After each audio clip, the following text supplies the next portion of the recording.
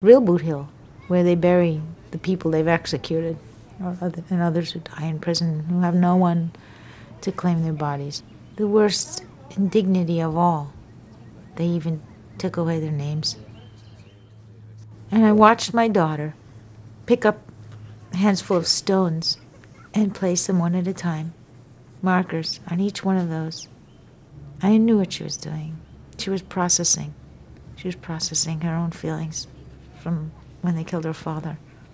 If I could stop you, Governor Bush, I would. We have death camps in America, and I'm gonna live to tell it. I'm gonna live to tell it. I'm gonna live to tell it. Death camps in America. For every symbol out here in this very sad place, there are people on the other side whose hearts have been crippled also. I urge you to find out where the victim groups are in this state, and we've got to share that pain together as human beings so that we can step forward together and solve this. This certainly is part of the moral struggle for all of us, and let's cross the state of Texas and show them our humanity. Thank you. Thank you for those words, yeah. I'm definitely in favor of it. And I think the only tragedy is that people are on death row for 15 years. I believe they should be given one appeal, and if they're still found guilty, they should be executed the next day. If it was a true deterrent, I would be for it. I don't think there's been proof either way. I'm in favor of it. I mean, I just believe basically in an eye for an eye. I have no problem with it. I mean, I feel like these people didn't give their victims a chance. Leaving the journey today. Yeah, I'm gonna miss you. I miss you too. She has serious separation anxiety. So now that we finally have found our place in each other's lives, she's very afraid that something might happen. When Tina was a baby and Eric was 9, he asked me, "When will you be home, Mommy? When will you come home?" So year after year, I'd say, "Soon, soon. I'll be home soon." And year after year went by and I didn't come home.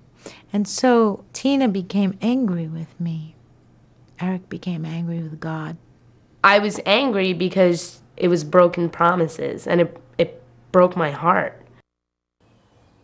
When she got out, I didn't know if I was going to like her. I was 18 years old. I was still figuring out where I'm going and who I am, and so was she. We had a lot in common, and we immediately hit it off. I love my mother with all my heart. She's my best friend.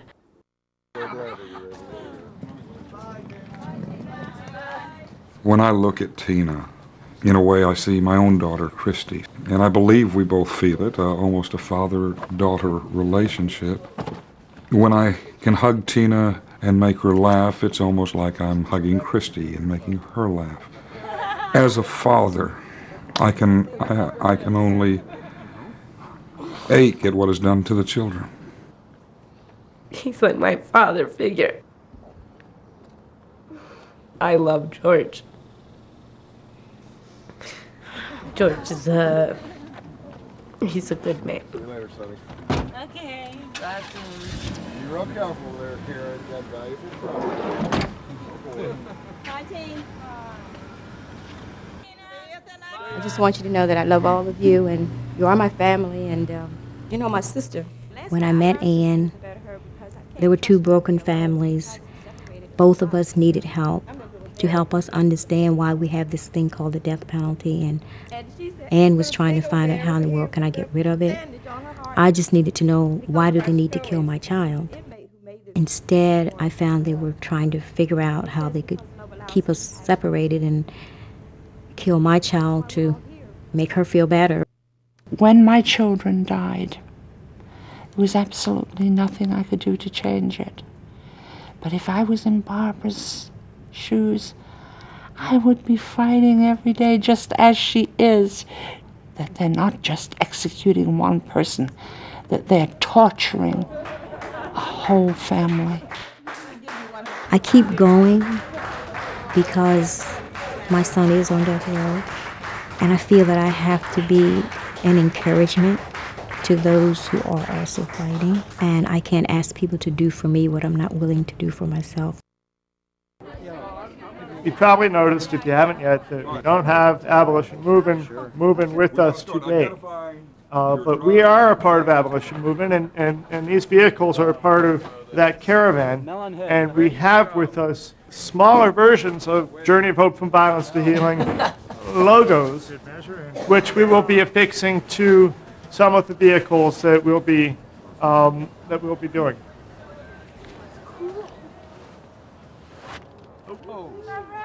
I think that going to this restricted speaking engagement, where we are all on the same side, is a waste of time. Let's go into enemy territory. We are justice-seeking people, and we are fighting for our lives.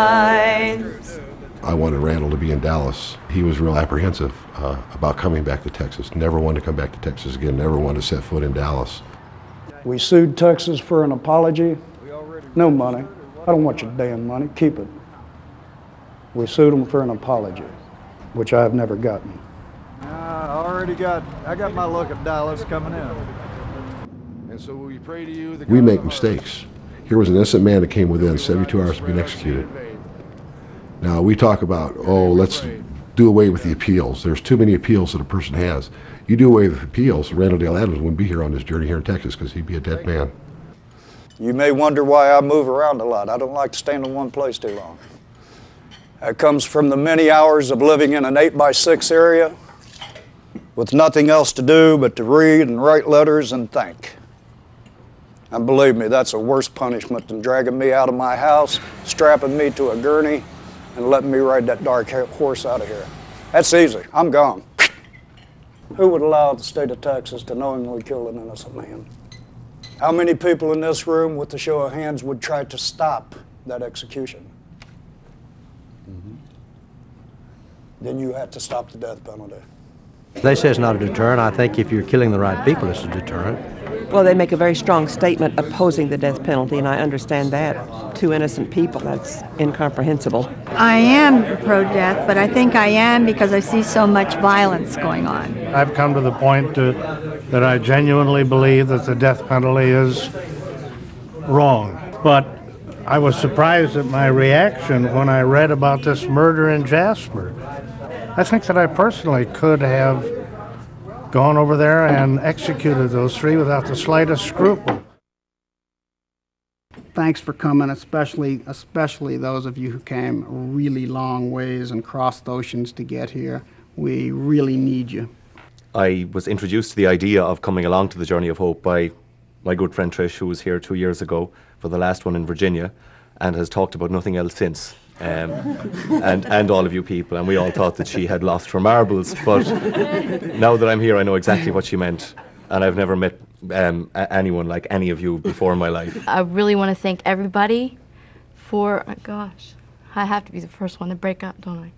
For being really involved. I wish I would have known about all these organizations earlier and been a part of it, and I really hope that we do some really good work and get this all put away before my brother gets put down. I think they ought to execute all of them. We've got 460 or 460 some odd people on death row. I think they ought to do one a day until they're all done. They don't even need to wait a month. Get it on, get it done with. That's the way I feel. Sometimes it's innocent people, but then sometimes it's guilty people. I figure it evens out. I feel this way. I love my children. But if they commit a crime, then they're going to have to pay for it. And if they take a life, then why should their life be spared? We're just an average family, but we have a son on death row. He's been there for 15 years. He's passed all but one appeal, and if they deny him relief, they will set Larry's date.